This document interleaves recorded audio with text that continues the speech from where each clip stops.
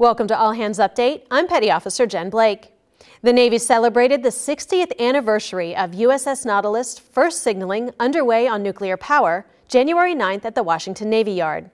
Guest speakers honored the memory of Admiral Hyman G. Rickover, the father of the nuclear Navy, highlighting the significance of Nautilus's development and the importance of nuclear power to the Navy and to national security.